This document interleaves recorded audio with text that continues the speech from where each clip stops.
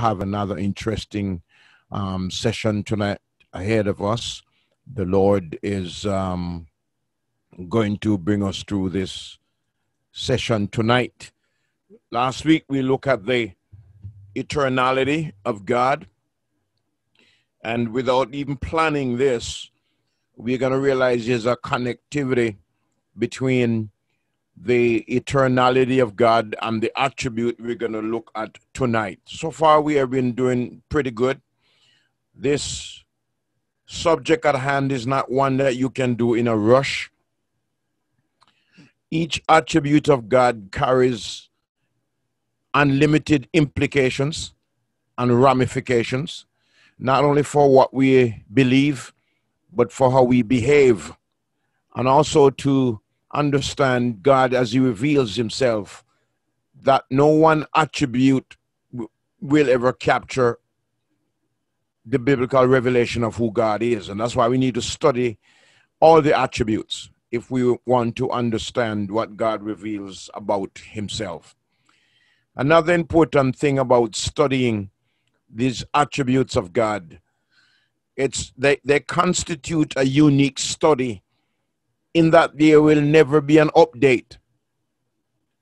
And I love that, because I can't afford to keep 27 different editions of the same textbook in my library. I don't have the space. We have to do that because we don't know everything at the beginning of writing. We have to do that because we're not omniscient. But when God reveals himself in his word, there's no need for an update. There's nothing in the scriptures that are not true of God, and there's nothing that will become true. True is fully revealed in the context of his holy word. So that's refreshing to know that the issues at hand, the attributes of God, are eternal. They consume time, they exhaust time, they embrace it time, they outlive time. And that is good for us, because we are always learning more and more about this awesome God of the Christian faith as revealed in the Holy Scriptures. Again, we have a short listing of some attributes of God to remind us what we are studying. God is eternal. We looked at that one last week. God is holy. God is majestic. He's sovereign, omnipotent, omnipresent, omniscient. God is good. And well, when we get to that, we'll talk about that, some more about that, because it's not the type of statement.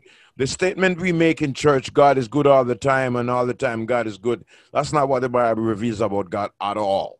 So we get to look at what it means when the Bible says God is good. He's merciful. He's a God of love. He's gracious. He's faithful. He's awesome. He's glorious. He's great. And he's righteous. Tonight, we are going to look at the attribute of love. God is love. And perhaps that attribute of God is mentioned more, and people talk more about that. The next one that I think that is adjacent to the popularity to the love of God is the power of God. Because when people find themselves in problem, they want power. They want somebody with power to help them.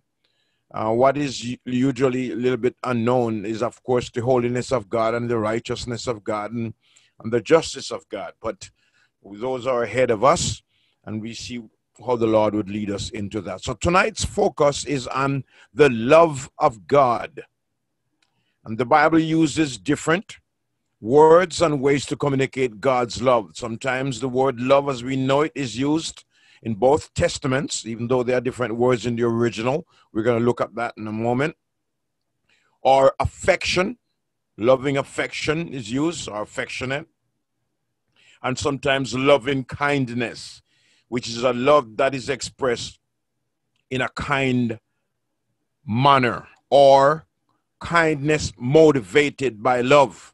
We have in that word loving kindness of God. Thy loving kindness is better than life. We used to sing a chorus. Let's read some verses from the scriptures that support the idea that God is love. The Lord has appeared of old to me, saying, yes, I have loved you with an everlasting love. Therefore, with loving kindness I have drawn you.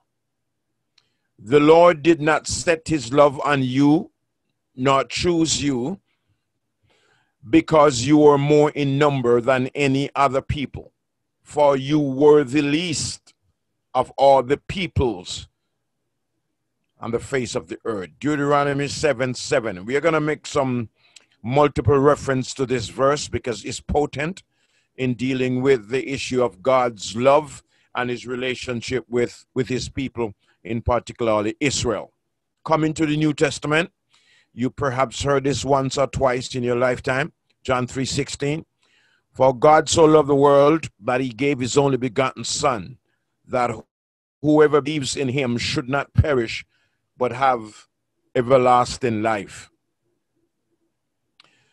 And then we have this should be actually Romans 5:8. But God demonstrates his own love towards us in that while we were still sinners, Christ died for us. Romans 5. Don't write down that reference you see there. You're not going to find it there. In this is love, not that we loved God, but that he loved us and sent his Son to be the propitiation for our sins. This is another verse I want you to keep in your mind, because we're going to make reference to this again. In this is love, not that we love God, but that he loved us and sent his Son to be a propitiation for our sins. Love. Now, you already know your Bible comes in two different testaments or covenants. And so you have the Old Testament, the 39 books of the Old Testament, and they were basically written in primarily Hebrew. Some part of them were written in a sister language called Aramaic. And so we look at the Hebrew word in the Old Testament for the word translated love in our English translation. It is the Hebrew word ahava, and it means delight, it means love, it means endear, it means a strong positive emotion of regard and affection. Another synonym for the word love is regard. If you remember, you're from the old school. If you're from the old school, you would remember in the olden days, we used to, when a relative visit us or we visit them, they would ask us a number of questions for other relatives. And then when they finish, they would say, give them my regards. That's it. Give them my love. That's another term, old term for the word love or affection, regards. So there we have the Hebrew word that is translated in the Old Testament in those passages that we have read. That would be the word you have there. Coming to the New Testament now, you're dealing with the Greek language. The type of Greek that is the Bible, the New Testament is written to, is called Koine Greek. There are various types of Greek that was used in those days: classical Greek, Attic Greek, and Koine Greek. So we are not studying love in the Greek language in its broad historical context. We are studying the word love, and most of our studies that we do in the New Testament is restricted to the Koine Greek, the one in which the common Greek of the people or the street people. So those are the words we're using. And in that Koine Greek, there are usually 4 words for love. 4. We only look at 2 because only 2 that occur in the New Testament with any significant frequency that is worthy of study. You have storge over in Romans once or twice, and that doesn't have a collective significance to the communication as much as we have these 2 words that we're going to be looking at tonight. Philos, and there are other words related to it that I'm going to walk you through in a while, just to get you to understand the root of that word philos. And the other word that we're going to be well, here we start with this one then. Philos, it means to be affectionate. I thought I was going to introduce the 2 of them and then I expound on them. But okay, let's begin with philos. It means to be affectionate, having a special interest in someone. It means beloved, dear, loving, kindly towards a person. And it means to be devoted or loyal. That's the basic meaning of the word philos. And from that, we're going to look at a host. And this is where I want you to stay with me now. That root word philos becomes a prefix in a lot of Greek words, that, and some of them come over into our English language. And that's why I'm going to walk you through them just for you to understand the distinction between philos and the word agape that we were keeping you in suspense for towards the end of this study. So you have this word now in Greek, philagathos, and it means one who loves to do good. And there are people like that around. There are people like that around, churches. There are people outside of the scope of spiritual conversion, outside the church, who like to do good to people. Because you have to remember that God made mankind in his image and in his likeness. And in spite of sin, there are still some structural presence of God's image and likeness within man. So in other words, sometimes mankind will behave God-like, even though they are not converted, like being good to people, being kind, being affectionate.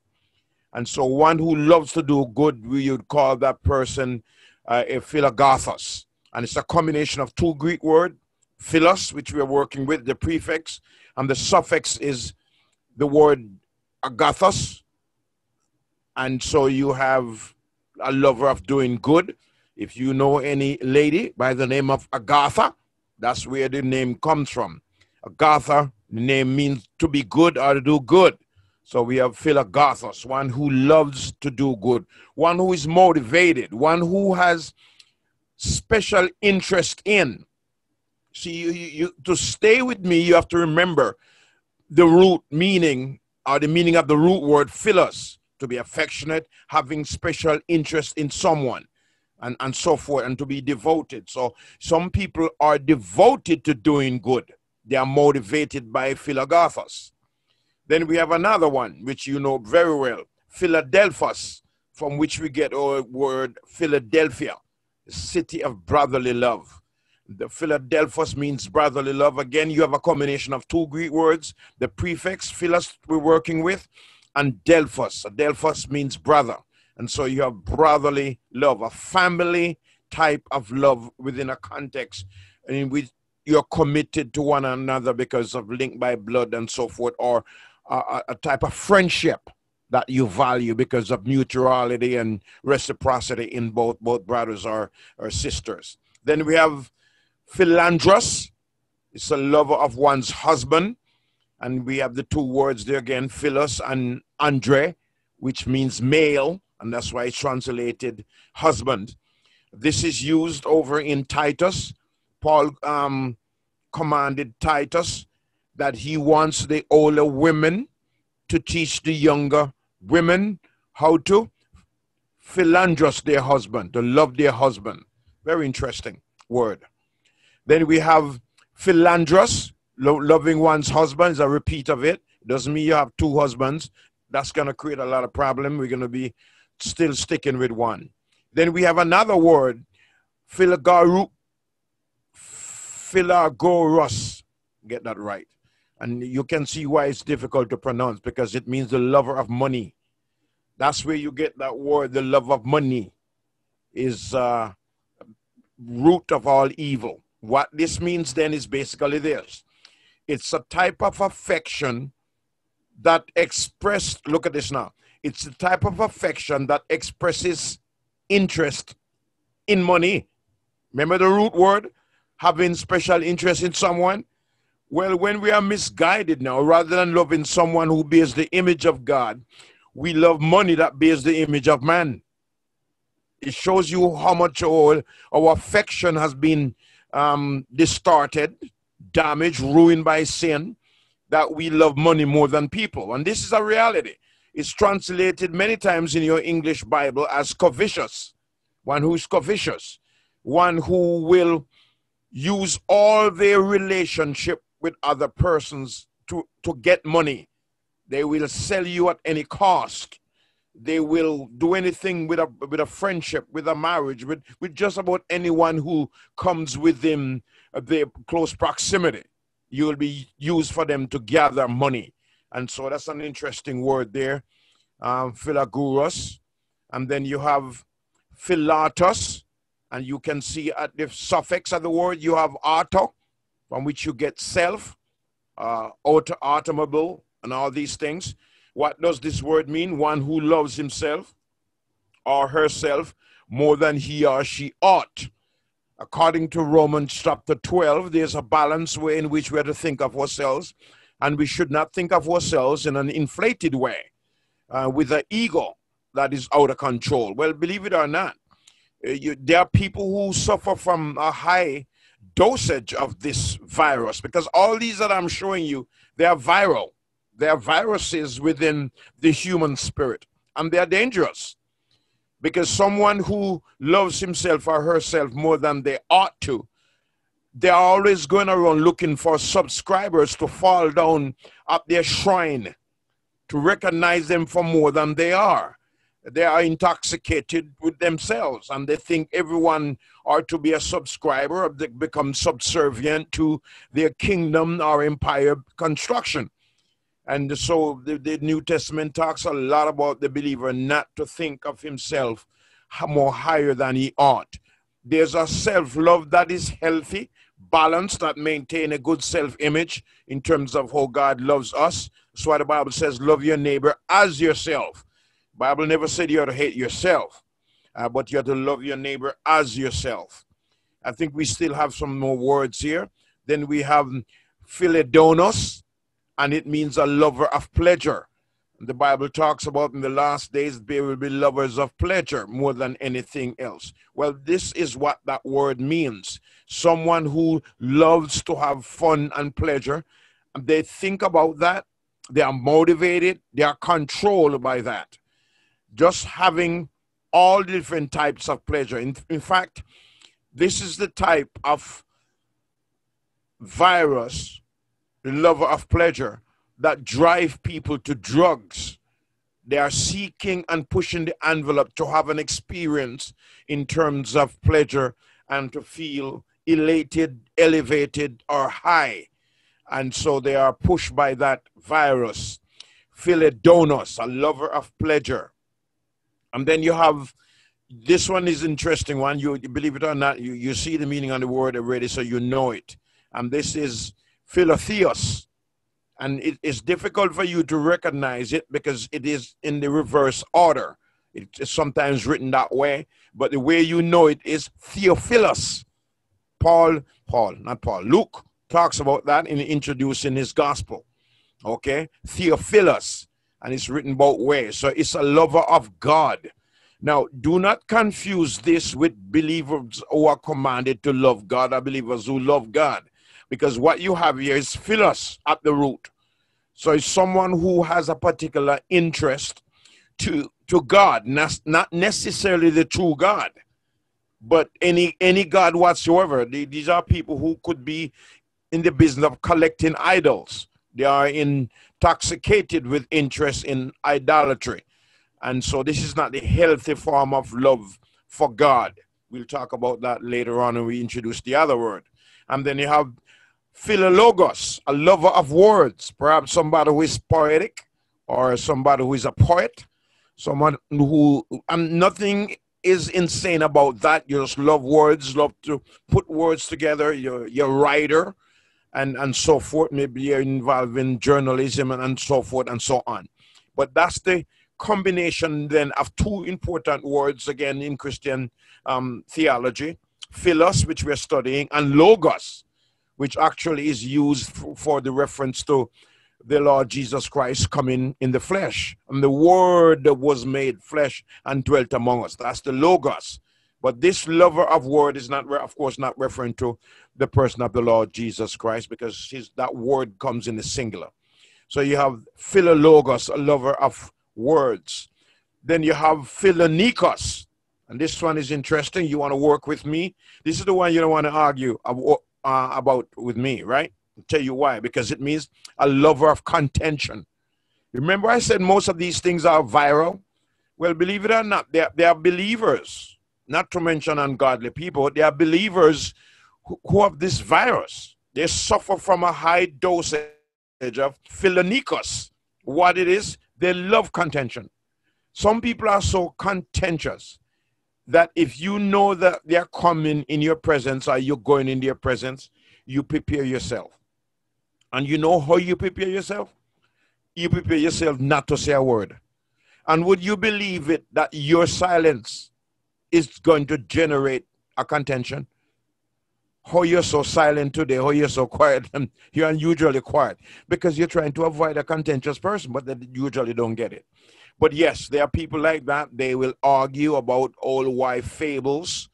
They will argue about things that is not edifying, but they just love contention. And you got to watch that because it will creep up on you easily. Any of these things, they are very subtle, but they are dangerous. And sometimes we misunderstand them for the authentic love. Here Paul talks about it, that he admonished the young women to love their husbands. See, that's what he wanted older women to teach the younger women. Now listen to this. While we are on this, I'll explain this to you. Because we usually say this, that we don't have any command in the New Testament for wives to love their husbands the way we have a command for husbands to love their wives. This is the closest that we have to the Ephesian passage, which we're going to look at in a while. And the reason given to show you this, agape is not found here in the Titus passage. But the one where husbands love their wives, agape is used there. Totally different. And the commands are different. And one of the reasons why they are different is because God designed, again, the male and the female differently. One is made to receive love and one is made to initiate love. And like I said, when I come to agape, I'll explain that some more.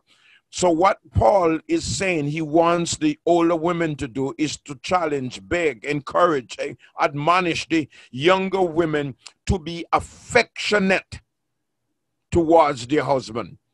And only when I put both of those words on the screen, agape and philos, that you will see the distinction, and then I'll come back to this passage, why the women are to be encouraged and commanded to be affectionate towards their husband and their children, by the way, both of them. The word is used in reference to both.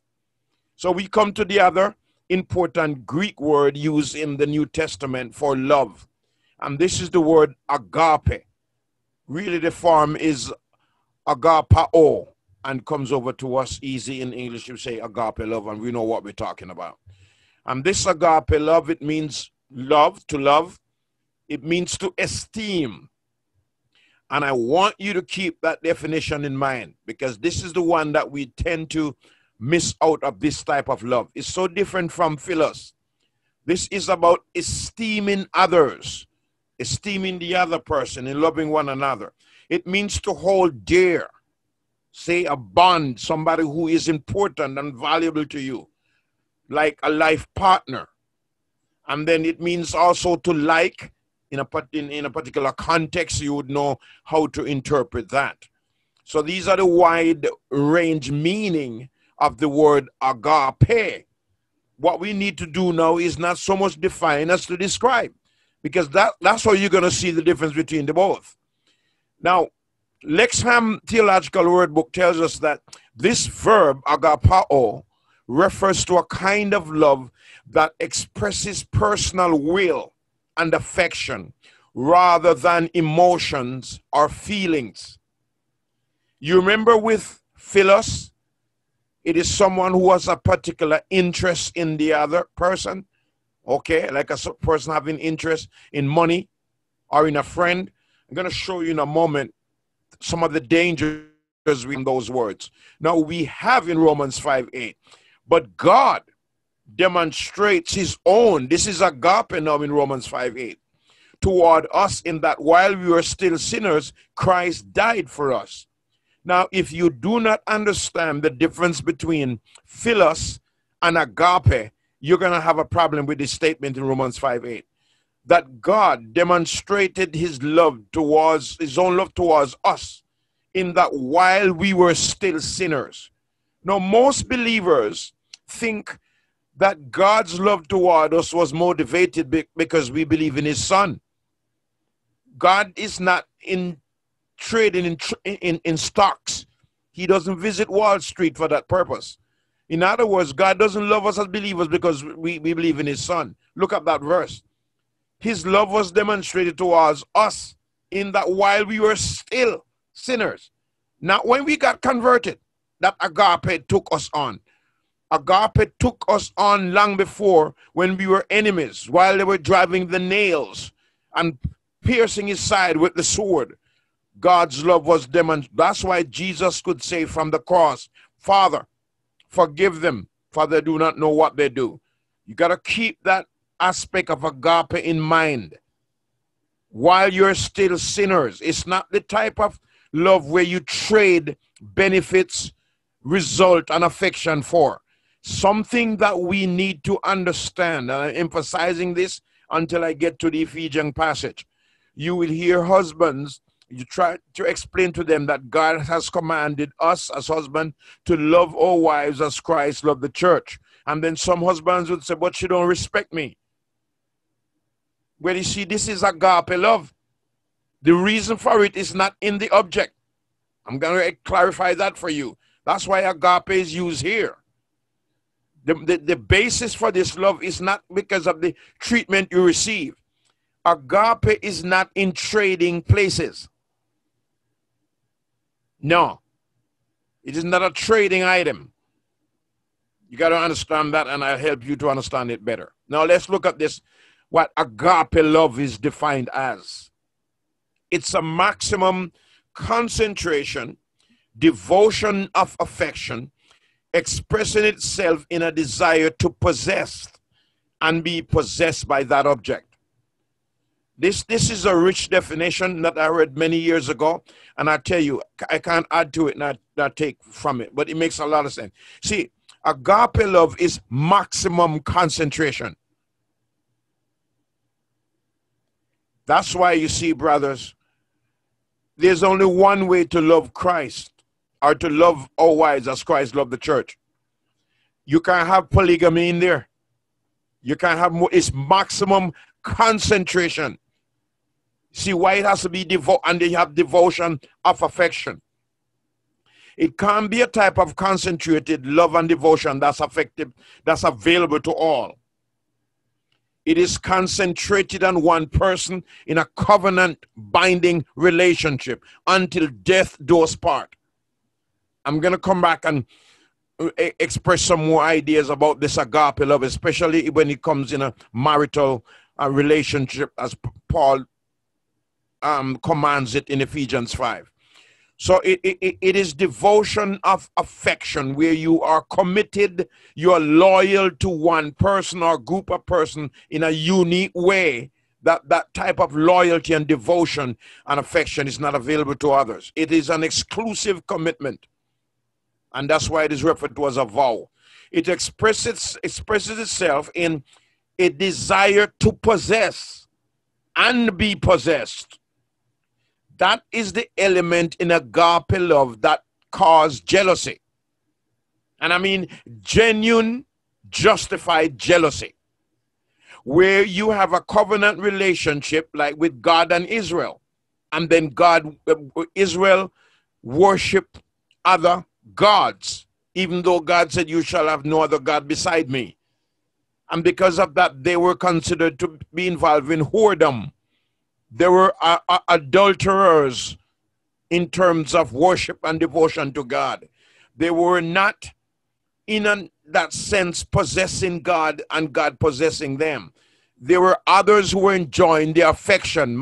Man-made idols that they themselves carved out were enjoying the same type of affection and devotion they gave to the God who made them. You can understand the hideousness and the bondage and slavery of idolatry and what it does to damage the worshiper. So this agape love is one that it concentrates. There is loyalty and devotion in its focus. And that's why you have this now in Deuteronomy 6:5. You shall love the Lord your God with all your heart, with all your soul, with all your strength. You notice the word all? Didn't I just describe to you agape? And the same thing with the Old Testament word ahava. It requires devotion, concentration. Cannot be scattered all over the place where others are enjoying the same thing. All right? So here we notice the word all, maximum, devotion, commitment to. Okay? And God's agape love then could be looked upon or defined as God's outgoing concern, care, and compassion for his creatures, which expresses itself in his gracious and providential provision and protection. When God gave his son, heaven became empty.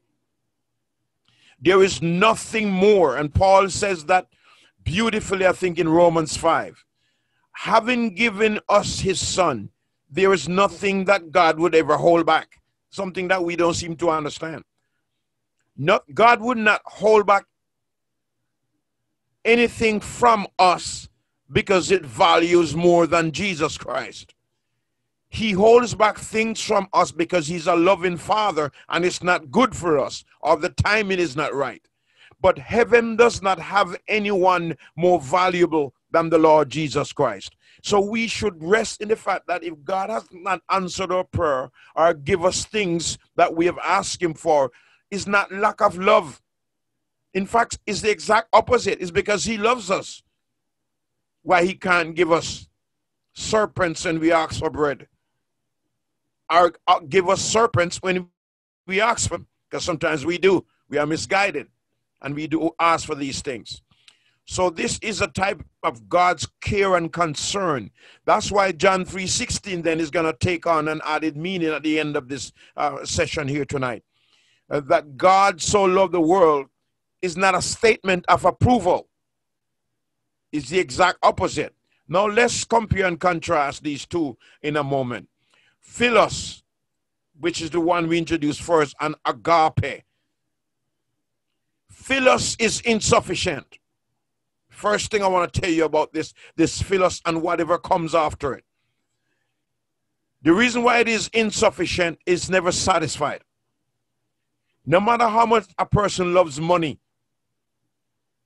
they will never trade their love for money for hatred of it by saying that they have had enough.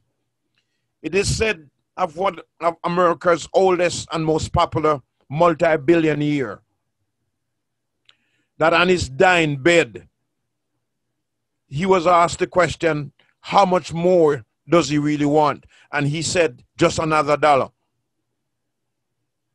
And from the same family, when one of the later offspring, billionaires, when they put his remain aside, and the journalists gathered to interview the siblings, they want to know what was the value of his wealth, his estate that he left behind. I understand one journalist asked, tell us, how much did he leave behind? And the descendant said, all. He left all. Of course, the journalists didn't expect that. They expect some quantifying of money they can put in the press tomorrow. But you know, that multi-billionaire family known as the Rockefellers, they left the same thing all of us going to leave. It's called all. Whether it's a coin or it's $1 billion. When you're going, when death takes hold of our body, we leave all. Philos is never sufficient. Though you get all the money in the world, that's why Jesus asks that fundamental accounting question. What shall it profit a man if he gains the whole world and loses his own soul? You realize that if the gold and the precious stones in the world could quantify the value of one human soul, God wouldn't need to send his son from heaven. What he would have done is made more pearl and diamonds and gold. But there's no amount of diamond and gold that can equate and set the value of a human soul. So philos is insufficient. Philos is based on the object of its affection. You realize that was the weakness in philos? Well, remember how we describe it. Someone who has particular interest in in money, in another person, in doing good. You see, the justification for philos is always, I love you because. I like you because. Now, let me illustrate some to you quickly, how these express themselves. I love you because you're beautiful, or because you're handsome. And as I prefer it, you have some. In other words, my love in my heart is awakened because of beauty in you, because of you have some handsomeness, or you have something. But the reason for the love in my heart is because of the quality in the object. She's a beautiful young lady, no doubt about that. And then all of a sudden, her beauty does something to me. Hold on to that idea there. We're coming up with that. I love you because you're rich. Now, you need to just analyze that clearly. This love that I have for you have nothing to do with you as a person. It's what's in your wallet. It's what's in your bank account. Money. I love you because you're rich. Were you poor? You think I would love you? No. So guess what? You see, if you want to hold on to my love, if you want my love to continue and to sustain it and maintain it, keep your riches. For my eyes are not on you, it's on your wealth. Sound funny, but that's philos. It's never sufficient. I love you because you have long hair. Oh yes, there are men who are affected by that. It's not a bad idea when God explained that long hair is given to a woman for her glory. But you can't enter into a lifelong relationship, make a vow with somebody because of the length of hair. Because you know already that youth is fleeting, passing. And the other things that go with it and glow with it. They have to go. But there are people whose affection is awakened. Look at this one. I love you because you're hot. Oh yeah. You're hot. You're sexy, we would say. You are the person I would want to be with. Here's a problem with that. A lot of people don't realize that it's not so much a compliment. You really don't want to have any type of commitment in a relationship with somebody who loves you as a young woman because you're hot. You know why it's not a good thing to do? I'll tell you why. Well, you get it. You won't always be hot unless you die young, which means you cold young. You get cold young. But here's the other point why it's dangerous. If a young man loves you, has affection toward you because you're hot, you think you are the only woman in the world that's hot? Don't you realize that this guy has heat out of control? In other words, wherever there is heat, he's going to be motivated. That's why you have so much unfaithfulness in these relationships. People love people because of the color of their pigmentation, believe it or not. People love people because they're young. But you got to grow old. You can't stay young. The only way to make certain the person who you love stay young is to take a good picture of them and bid them farewell. Philos is fragile. All these things that I love you because is fragile. If I love you because you're hot, then what about others who are hot? Can't you see I can't be loyal? Philos is controlled by the object of its affection. I love you because. Look at this. The reason for my loving you is in you. What a difference that God's love make a difference in this. Look at this. Philos is responsive by nature. I love you because you're beautiful. I'm responding to the beauty in you. I'm actually telling you something else. I'm a victim. I'm hopeless. I'm out of control. Agape, look at agape now. Agape is initiative. It's an initiative by nature. God loves us. God demonstrated his love towards us while we are still sinners. For God so loved the world. When was the last time you look at the world? And especially the time when they were nailing him and stoning him. When the world hated him, God's love remained intact. I'll show you in a minute quickly why agape love outshines philos. Philos is always looking for perfection, looking for a perfect object to justify its existence and function. I love you because you're beautiful. And you'd be surprised to know how many husbands complain to their wives that they don't look as sweet and beautiful and young as when they met them. You know what the hypocrisy is? They don't use mirrors. They would realize that they don't look the same either. But relationship can be based on fleeting outlook. But that's philos for you. Philos cannot take the marathon. Philos is the 100-yard dash. It's a night experience, to say the least. It cannot do the marathon. It takes something more than that. And so many times you hear this statement, very popular. If only I knew then what I know now. Oh, yeah. You would have married somebody else, or you wouldn't go into a relationship with this person. So look at philos again. Philos is based on ignorance. You didn't know the person. You know God's love is so different.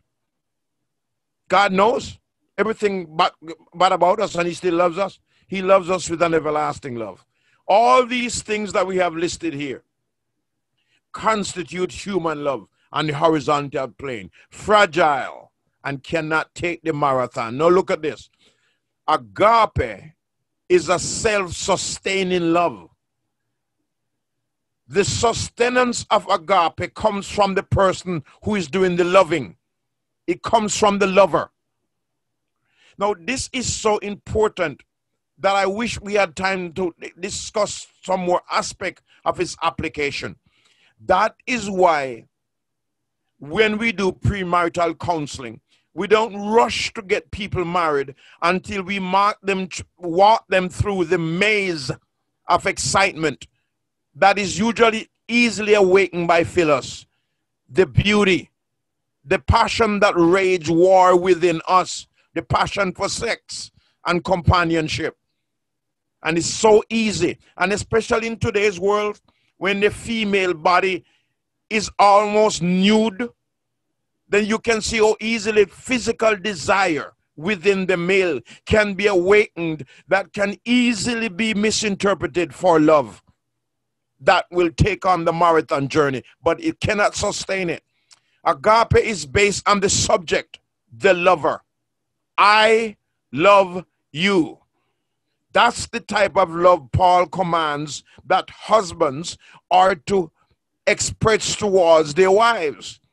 In other words, Christian men, we are to work on our integrity and trustworthiness.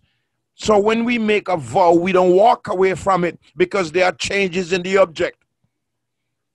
You read over in Revelation 3 and verse 20. Behold, I stand at the door and knock, and if any man hear me and opens the door. Have you ever realized that that statement was made to a church where God's converted people reside? You ever look at it, who is knocking on the door? The Redeemer, the Savior who saved us. We locked him out. There are a lot of churches who have locked Christ out of the door. He's on the outside trying to come in. I've said it all the time. There are a lot of Americans, preachers, on the airways and preachers around the world. If their Bible go blank tomorrow morning, they wouldn't even know that there's no writing in it, because they're preaching and most of what they're doing has nothing to do with the Bible. They close it, then they speak. We don't treat God's word as a command anymore and see him as the head of the church. No, so we have this confusing type of relationship. Agape is based on the subject, the lover. Are you ready for John 3:16 then? Yes. That's the only reason why God could love an evil, wicked, anti-God, sinful world, is because it's agape that's written in John 3:16. It is self-sustaining. It is based on who and what God is. Has nothing to do with the object, except the object will enjoy the expression of it. Agape depends on the nature and character of the subject, God. Philos is subject-oriented. I'm sorry, Philos is object we're in it. Beautiful. The person has money. And all the different things in your culture that you admire in the opposite number. All these things are what consistent with Philos. Agape now is subject. It's all about you. Can you keep your word? Are you a man of your word? Are you loyal? Are you faithful? Do you have integrity? Can you stay true to your vow when youthful smile is replaced with wrinkles? And when the person is not moving as fast and doesn't have that sex appeal that she had 40 years ago? Can you stay the marathon? See, that's where the love of God comes in. Look at the church and what the church has done to the Lord many times throughout history. He has not divorced her yet. But one day he's going to present her with a total pure washing. And he's going to put her on an exhibition in heaven. And he's going to dress her, yes, as his bride in white linen according to Revelation 19.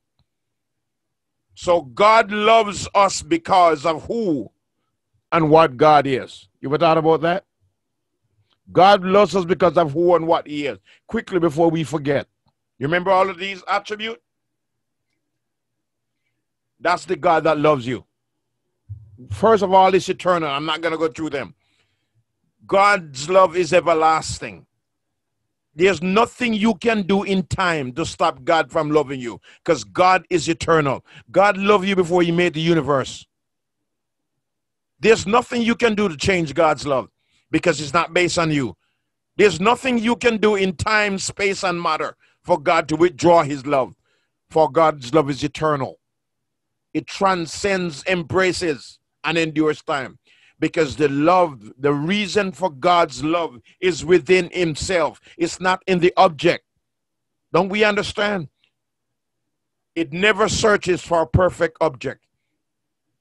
For perfection dwelleth in him alone. That's why God doesn't require us to be perfect for him to love us. You don't read in the Bible, you must be holy because I love you. No, you're holy because God is holy. Look at it. Agape love doesn't look for a perfect object because it's self-sufficient. Perfection dwelleth in God. That's why God loves me. So when you tell me about my imperfection, his love only shines brighter because it's based on who he is. His divine integrity sustained love relationship. Agape is expressed towards imperfect people. It's not seeking perfection. It's not complaining how you treat me. Husbands, that's it. It's an independent love regardless of how the object. That's how I know the command to love husbands, to love wives as Christ loved the church, precedes the command to submit. How do I know that? Because agape is an initiative. It's not a response. You don't love your wife because she treats you good. You don't love your wife because she submits to you. No, agape love is an initiative. You take the initiative independent of what is returned. That's how God commands us. It's a transforming force which seeks to change other into its perfect likeness. You see the power of God's love, how it changes us, how God is patient with us and he loves us. He loves the sinner. He loves the enemy. And it's truly undeserved. God can't love you because you're beautiful. Read Romans chapter 3. There's none that seek it after God. Their mouth are open, tumor, sepulchre. There's none righteous, no, not one. And then we read in chapter 5 that God loves us. For God so loved the world that he gave his only begotten son, that whoever believes in him should not perish, but have everlasting life. John 3:16 takes on a new meaning, I hope. One of my favorite writer, the old British writer called J. Sidler Baxter. He's with the Lord now. He wrote a very popular book called Explore the Book, a survey of the Bible. He says, love ever gives, forgives, and outlives. And while it lives, it gives. For this is love's prerogative, to give and give and give. I close by reading this for you. The love of God is greater far than tongue or pen can ever tell. It goes beyond the highest star and reaches to the lowest hell. The guilty pair bowed down with care. God gave his son to win. His erring child he reconciled and pardoned from his sin. When years of time shall pass away and earthly thrones and kingdoms fall, when men who hear refuse to pray and rocks and hills and mountains call, God's love so sure shall still endure, all measureless and strong, redeeming grace to Adam's race, the saints, an angel song. I read these two stanzas and pause to tell you a quick story, a minute. That when this song was originally written, it only had the first two stanzas.